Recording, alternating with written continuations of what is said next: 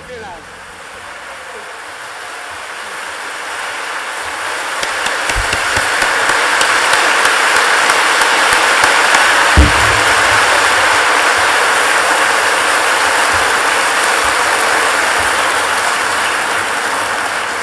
So, welcome everybody, here we are during UK City of Culture 2017, and at, I suppose, the centrepiece, actually one of the foundations of the whole thing during the Freedom Festival. And the City Hall, you didn't have to pay for your tickets, but it is sold out, so that's wonderful. And we've got an outside broadcast going on, a webcast by the BBC. But we're all here waiting to hear Kofi Annan, no less. And we are so pleased that you're here. I have a friend sitting up there who realised that you were sitting in front of her on Thursday night at Hull Truck Theatre. And she touched you and grabbed your hand and shook it and said thank you. So we're not always terribly eloquent in Hull, but we do want to say thank you for all of your work and all of what you have to share with us. But in the next 3 or 4 minutes, I have to say a few other things. I'm Andy Doughton. I'm chair of the Wilberforce Lecture Trust and a Hull City Councillor. And on behalf of those things, I welcome you, and especially people from Ghana and Freetown, Sierra Leone, and maybe you're from some other wonderful places, so welcome to you as well. I need to say some thank yous, and then some words about Kofi Annan, a little bit about the Lecture Trust, and then a sentence about why I think this is so important for Hull. So the thank yous, I'm not sure if he's actually turned up, but I want to say thank you to Councillor Colin Inglis, who was the only chair of the Trust until January this year. He had the vision, the wit, the nous, probably the guile, to create this thing in 1995. And he organised Wale Soyinka, Desmond Tutu, Hanan Ashwari, and a host of other senior politicians, a bunch of archbishops, and a load of other people as well. Good on you, Colin. Thank you, Lord Prescott, who I know is sitting down there somewhere, because without his contact with Mr. Annan wouldn't be here, so we're very grateful to you, Lord Prescott. Thank you very much.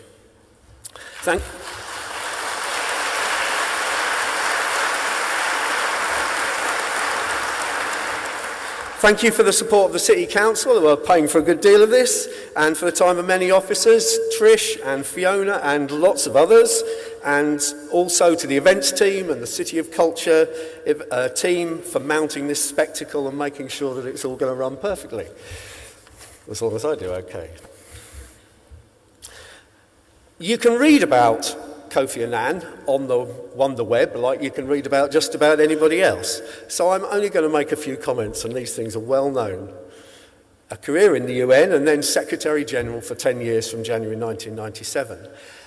And it seems to me in reading that he created the space, the impetus, the drive that gave rise to what most of us have heard of, being the Millennium Development Goals. And I guess that impetus was a large part of the reason why he received the Nobel Peace Prize, along with the United Nations. But I guess in recognition that institutions can do things, but they need individuals with vision and drive and determination to make those things happen. So, you did that, clearly. And I guess nearly all of us would find it hard to imagine bearing the hopes, the potential, well, of the whole world, or even just its 1 billion most impoverished people, who are often more or less enslaved people. So again, we are really looking forward to the wisdom and the insight and the vision that you have accrued as a result of that incredibly special position.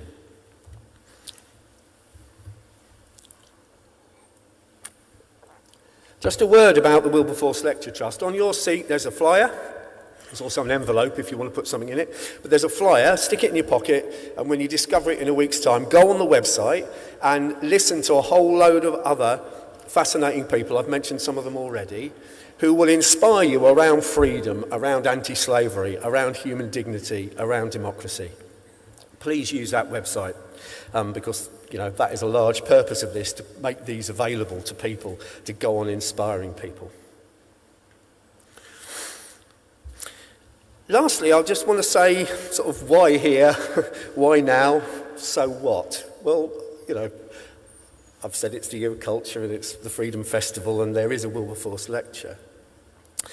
But the Freedom Festival started 10 years ago as, I believe, a means of popularising an idea that Wilberforce and his conspirators, his collaborators, did so much to advance 200 years ago with the culmination of the act that abolished the slave trade.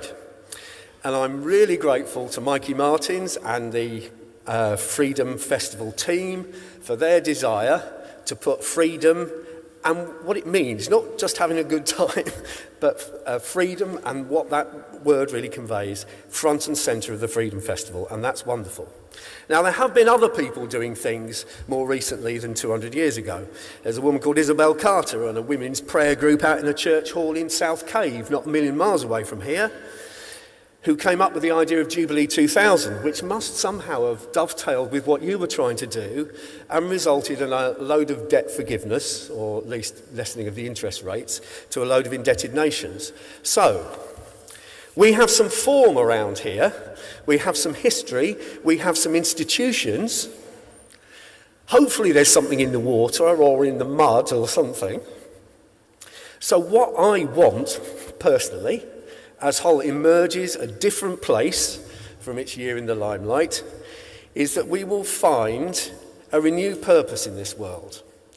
And that might be something to do with saying something to the world about freedom, about emancipation, about justice, about human dignity. So, Mr. Annan, we hope that you will help us with that, give us purpose and encouragement to get on with it. So, Mr. Annan, the Wilberforce Lecture, Freedom in the 21st Century.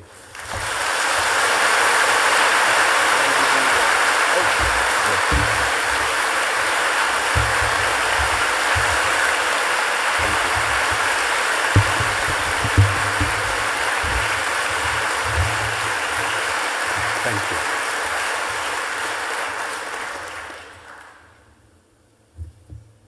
Dear friends, ladies and gentlemen, it is indeed an honor to be here with you today to deliver the Wilberforce Lecture.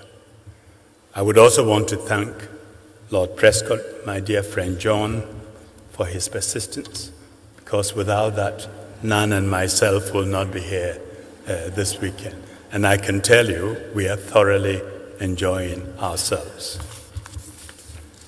Standing here today in the city of Hull, I truly feel the weight of history. It is only 10 years since the bicentenary of the abolition of the Slave Trade Act passed by Parliament in 1807.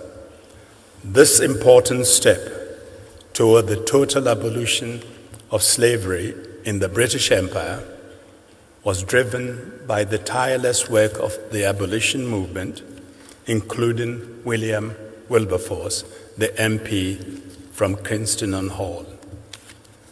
Whilst slavery existed in many forms throughout the world, it was the European powers, Britain among them, who brought this terrible trade in human life into a new global economic system. Ships departed from European ports, to trading stations in West Africa, collecting the human cargo bound for the New World. They returned to these shores laden with the riches of the Americas, a triangular trade that integrated vast regions of the world into the world economy, but at a terrible price. Indeed, one of the centers of the slave trade was located in what would centuries later become my home country, Ghana, which celebrated its 60th anniversary of its independence this year. In such ways do the shadows of the past bind us together in common history. With this in mind, allow me to turn to the theme I wish to discuss in this lecture, that most central of human rights, freedom. Enshrined in the first article of the Universal Declaration of Human Rights is a simple yet profound truth. All human beings are born equal and free, and equal in dignity and rights. And yet, it is clear that around the world, too many people do not enjoy this fundamental right.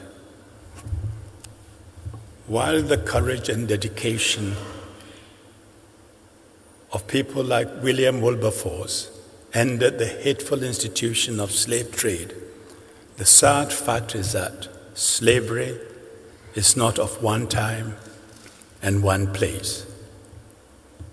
Article 4 of the Declaration of Human Rights may expressly prohibit slavery, but the commercialization of human life, humanity rendered into merchandise, continues today in many forms.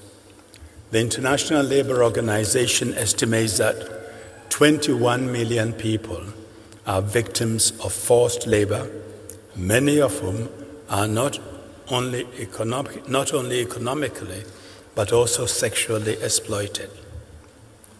Debt bondage entraps entire families in cycles of exploitation which no amount of hard work can break. Human traffickers use deception and coercion to force people into any number of forms of exploitation, from forced prostitution, begging, domestic servitude, and even organ removal. In order to consider the plight of millions of children, or consider the plight of the millions of children who are working as laborers on farms, in fishing boats across the globe, and this is all too common a sight in my own region of West Africa. Even harsher are the lives of the world's 300,000 child soldiers forced to fight and work in circumstances no child should be made to suffer. It is usually vulnerable populations such as migrants, women, children, and indigenous groups who suffer the most. The legal instruments outlawing slavery and human trafficking at both the national and international levels are numerous and well developed. Yet, criminal elements engaged in human trafficking are too often able to do so with impunity. Today's slavery must be tackled as aggressively as Wilberforce and his peers did 2 centuries ago, while recognizing that it is perhaps less overtly brutal and exploitative ways. Millions and millions more are far from being free, truly free, around the world. We should also not underestimate the strides made by successive waves of democratization. Yet, repressive political systems around the world continue to trample on human rights and dignity. Indeed, the 2016 Freedom House report on political rights and civil liberties marked the 11th consecutive year of decline in global freedom.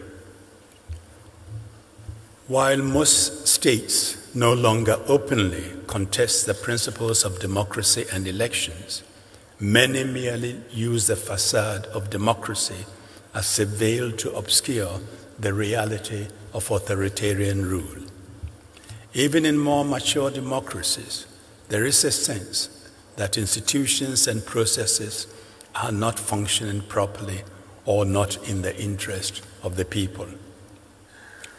Alongside political forces, we must also tackle the inequalities in our socio-economic systems which work to constrain freedom enabling the rich and the privileged to exploit the weak. Our systems must not only ensure that people enjoy freedom from want, but also provide equal access to opportunity for all. Globalization has helped lift millions of people out of poverty and created untold opportunities and innovations. Almost 2 decades ago, the United Nations Global Compact brought companies together, requesting them to align their operations with universal principles of human rights, core labor standards, the environment, and anti-corruption. I believe then, and I believe now, that global market had to be embedded in a framework of common rules and values, which would ensure that its economic benefits would not gravitate only towards a few. In default of such a framework, I warned then that a backlash of isms, from protectionism to populism to fanaticism, would exploit the vulnerability of those left behind by globalization. Unfortunately, much of this has come to pass. In both the developing world and developed world, millions of people are trapped in recurring cycles of poverty and deprivation. Many go hungry, and even more suffer from malnutrition, which affects people in every country. Climate change, perhaps the single greatest threat we face, is rendering these challenges more immediate and more complex. Climate change is likely to drive new dynamics of mass migration. Already, an average of 20 million people are displaced each year by natural hazards, and this number, and we saw what is happening this summer, this number is only set to rise. With current levels of migration already straining the global system, managing the movement of these climate refugees promises to be a Herculean task. The effects of changing climate on the world economy will also generate new economic pressures, changing patterns of consumption and production. These, in turn, could create more economically vulnerable populations who are at risk of exploitation. The global and national response to these pressures will greatly test existing political structures, with the risk that some will resort to repression to manage the change. I know the situation I have laid out is dire, but we should not lose hope. Instead, we should take inspiration from the legacy of Wilberforce and the abolitionists, who proved that when individuals decide to take personal responsibility and work together, they can transform the world. Their example and that of those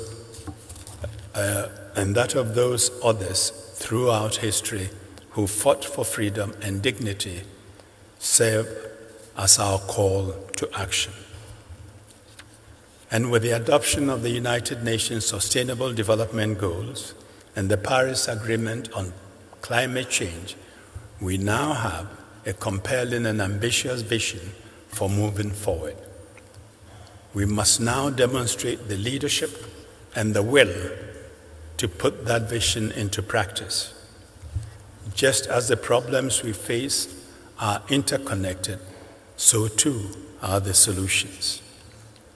I am pleased to see that good work is being done right here in Hull, connecting local expertise of estuarial development on the Humber with similar regions in Africa in a pioneering approach to sub-national cooperation. we will need precisely this sort of innovative global cooperation to tackle the challenges we face. I have always believed that healthy, prosperous, and democratic societies are built on three pillars: peace and security, inclusive development, and the rule of law and respect for human rights. For there can be no long-term peace and security without development, and there can be no long-term development without peace and security and stability. And no society can long remain prosperous without respect for rule of law and human rights. The slave trade may be gone, but exploitation and oppression are still with us. To paraphrase William Wilberforce, we may choose to look the other way, but we can never say again that we did not know. So we must all search our consciences and face the problems of the world head on. No wrong is so deep that it can never be made right. Inspired by this knowledge, and with the example of past generations, let us continue their great work so that one day all humanity may be free. Thank you very much.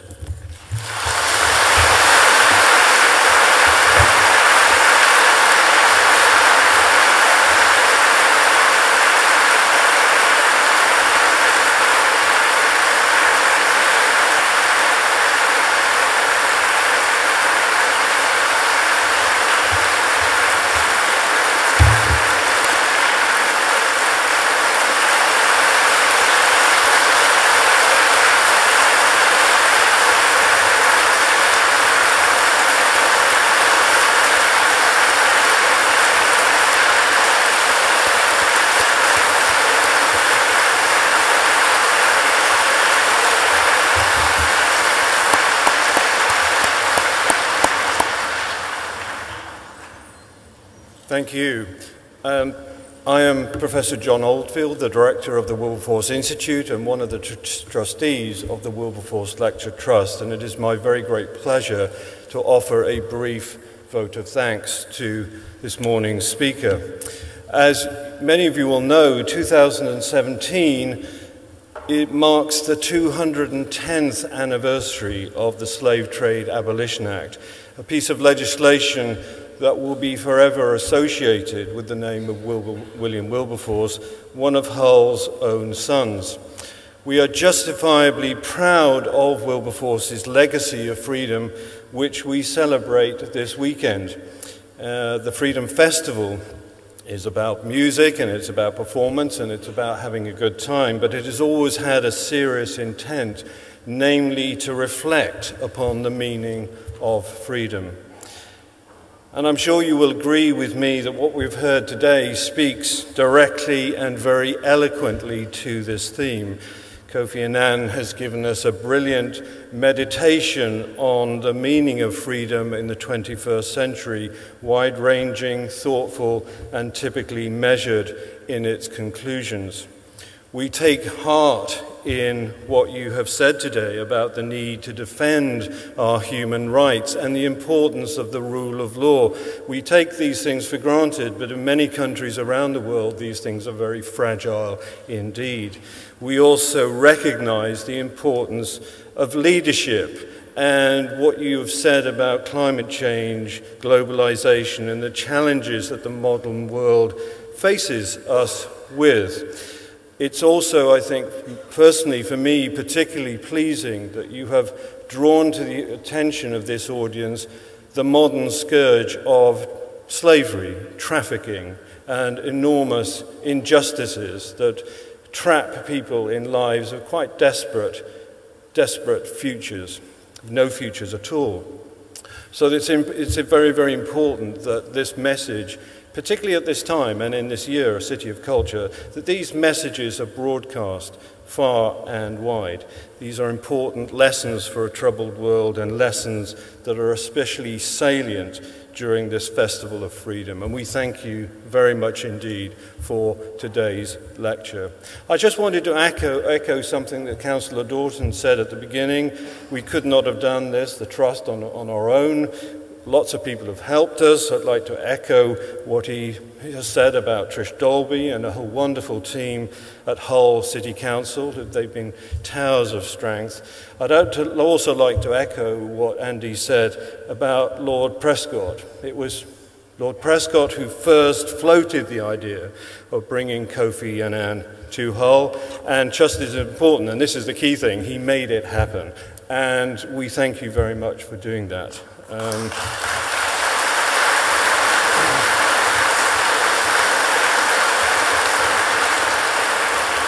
Above all, however, we thank you, Kofi, for your stirring lecture and for your presence in Hull. This means, I'm sure I'll echo all your thoughts about this, we really value your presence here in this particularly this year of City of Culture.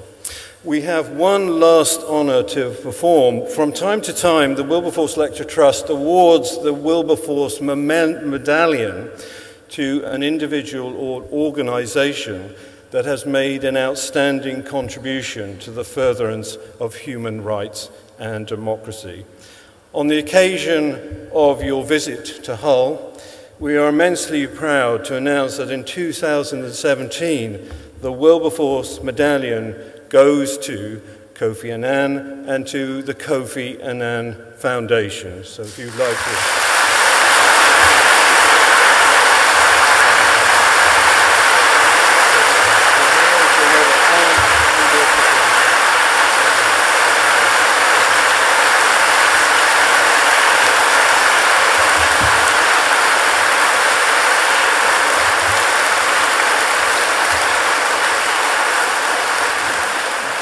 That concludes the formal part of the proceedings and those that are being live streamed. We're now going to pause and then we'll have a question and answer session which will be chaired by Councillor Dawson. Thank you very much.